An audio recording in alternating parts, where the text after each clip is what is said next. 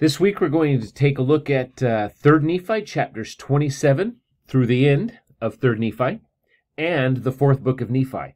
So let's review a little historical context, and I think the best way on this one is to jump in and read a few verses. So if you go to 3rd Nephi 27, let's take a look at verse 2. Jesus showed himself unto them. Now, remember from last week, Jesus spent 3 days with the Nephites, or the Lamanites, that group there that were gathered around the temple, showing up many times to them. And then after that, it said that he appeared to them many times. Well, here's one of the many times that Jesus did visit these people. So here he is showing again somewhere in America, visiting all of those great people. And for they were praying unto the Father in his name, and Jesus came and stood in the midst of them, and said unto them, What will ye that I should give unto you? Well, here is something interesting. They're discussing the name of the church. What should the name of the church be? This is the same discussion that President Nelson gave in October of 2018. Let me just show you a couple of quick things from his talk. This is October 2018, and the talk was entitled, The Correct Name of the Church. He said, when we omit his name from his church, we are inadvertently removing him as the central focus of our lives. So here the Savior, and again, President Nelson goes in and quotes much of 3rd Nephi 27, talking about that. Something else that I thought was really interesting. President Nelson said, have we been so afraid to offend someone who called us Mormons that we have failed to defend the Savior himself, to stand up for him even in the name by which his church is called? Some pretty strong words by our prophet there. And he talks about some didn't like the change when we emphasized. It really wasn't a change, it was just a re-emphasis, a correction, mind you. So there's some really great things about that talk when you can review when you read 3rd Nephi 27, because that's really what this chapter is about. Now let's go to verse 14 through 18, as you can see there on the screen. Here is a section about the atonement, some really interesting doctrine that really makes it clear that Jesus suffered for us. And one of the reasons is verse 15. For this cause have I been lifted up. Therefore, according to the power of the Father, I will draw all men unto me, that they may be judged according to their works. You and I couldn't even stand in the presence of the Father to be judged if it weren't for the atonement.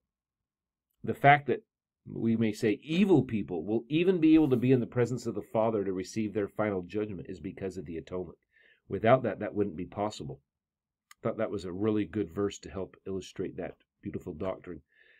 Let's go to verses 19 through 22. There's that statement, no unclean thing can enter into his kingdom. Again, if it weren't for the atonement, that would be impossible. And verse 20, repent all ye ends of the earth, and come unto me and be baptized in my name. Just a beautiful doctrine there about the gospel. And I like 21 too. Know this is my gospel, and ye know the things that ye must do in my church. And I'm curious, do we really know what to do in his church? If we took away all of the programmatic things, would the gospel of Jesus Christ be the center there? Would we really know what to do?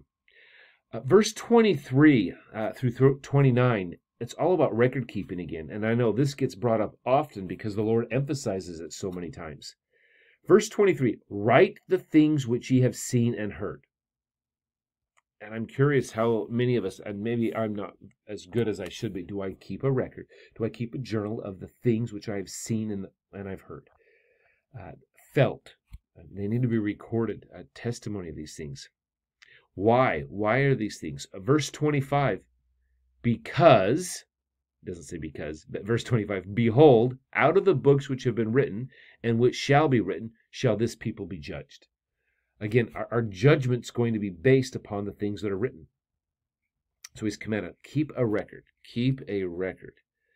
For behold, all things are written by the Father. Therefore, out of the books which shall be written shall the world be judged. He makes it very clear. We're not going to be judged against something we didn't know about. So he has it recorded, and we're commanded to study those writings that we might be prepared, and we'll be judged out of those things. Some great things. Now, verse 27, I want to put something in proper context. We always say, what manner of men ought ye to be? Verily I say unto you, even as I am. In verse 27, the context behind that is judging people. Verse 27, and know ye that ye shall be judges of this people according to the judgment which I shall give unto you. In other words, what manner of men ought you be? Really what he's saying is, what kind of a judge should you be? Well, you should be the kind of judge that the Savior is. I mean, just some amazing things there. So let's go to verse 28. Again, how many times has verse 28 and 29 been written in the scriptures and emphasized over and over and over? Ask, knock, seek. You'll receive, you'll find, it will be opened. Some great things there. Now, at the end of chapter 27, there's not some great news. He tells them how great they are, but then he gives a warning that the fourth generation, this is verse 32, behold, it sorroweth me because of the fourth generation from this generation, for they are led away captive unto him, even as was the son of perdition. So why would he relate the fourth generation with the son of perdition? Well, remember, the son of perdition had a fullness of the light and understanding. That's these people. The fourth generation, they will know all things, and then they will reject it. That's what makes them in this category. Well, let's go to the next chapter here for a second. Chapter 28 is a great little chapter about what we know now as the three Nephites. There were all 12 of the Nephite apostles were given a request, may we say, and 3 of them chose to remain on the earth. This is a time where it's appropriate to study the terms transfigure, translate, and resurrect. I asked my kids this morning that question. What's the difference between these 3? And they did a pretty good job explaining it. Which ones are temporary? Which ones are permanent? Which one's short-term? Which one's long-term? You can look all 3 of those terms up in the Gospel Library, and they have their own little topic there. So I think that's probably one of the more important things to study in 3 Nephi 28. 3 Nephi 29, just short, all about the Book of Mormon. And the Book of Mormon's coming. I just want to point out 3 woes in here. In verse 2 it says, ye may know. And then it says at the end of that verse, ye need not say that the Lord delays his coming. You don't need to say that. And then he gives the 3 woes. Verse 5 there's a woe, verse 6 there's a woe, and verse 7 there's a woe. Again, woe meaning grief and sorrow if you do this or don't do that. So check out the 3 woes in 3 Nephi 29. That will give you something good to study on that day that you study that. Well, then there's chapter 30. Is just a counsel that the Gentiles, that's anybody who's not of the house of Israel, needs to repent. Again, President Nelson, one of his first conference addresses was all about repentance. We need to repent. Then it talks about what do we need to repent from, and he gives a long list in verse 2. Yeah, it's only 2 verses. It's a really short chapter. But there's some good things in there to what do we need to repent of. Well, let's go to 4th Nephi now, and we'll spend a little bit of time with this one because there is some importance here. And this is where I want to give you the context of people and timing and so forth, because we're going to cover in one chapter a very long time period. So, again, we'll just glance through some of the verses that start us out here. Verse 2. The 36th year, the people were all converted unto the Lord, both the Nephites and the Lamanites. No contention. They did deal justly one with another. So this is 36th year since the birth of the Savior. So this is only a couple of years after his death, resurrection, and ascension into heaven, including his visitation here to these people. So it is a good year to be alive in America. Everyone is dealing justly with one another. Verse 3 at the end, they were all made free and partakers of the heavenly gift. Verse 4, there's peace in the land. Verse 5, there's great and marvelous works. Wonderful things. Verse 6 jumps all the way to the 59th year. So you go from year 36 to year 59. So you're jumping just in one verse. But if you go all the way down to verse 14, well, between 7 and 14, the people build up the cities, they replenish. It says they did multiply exceedingly fast. I love that. But let's go to verse 12. They did not walk anymore after the performances of the law of Moses. He wants to make it clear. The law of Moses has been fulfilled. They're now living the law of Christ, and they're having a beautiful time. Verse 13, mighty miracles wrought upon the disciples of Jesus. But verse 14, right in the middle, 100 years have passed away. So we've jumped from year 36 to year 100. If there's a 70-year time window to be alive, that would be it right there. A great time to be alive. And it also talks about those, not the 3 Nephites, but the other Nephites were finally taken back to the paradise of God. But the 3 were still there. And that whole first generation, they're now gone. And verse 16, I really like this. There could not be a happier people among all the earth. Maybe as a family, you can talk about what brings happiness. Well, verse 16 gives the answer. There's no envyings. No one's jealous. Oh, why did so-and-so get that? Or why does she get that? Why did he get that? None of that. Nor strifes, nor tumults, whoredoms, lyings, murders, nor any manner of lasciviousness. So they're happy people.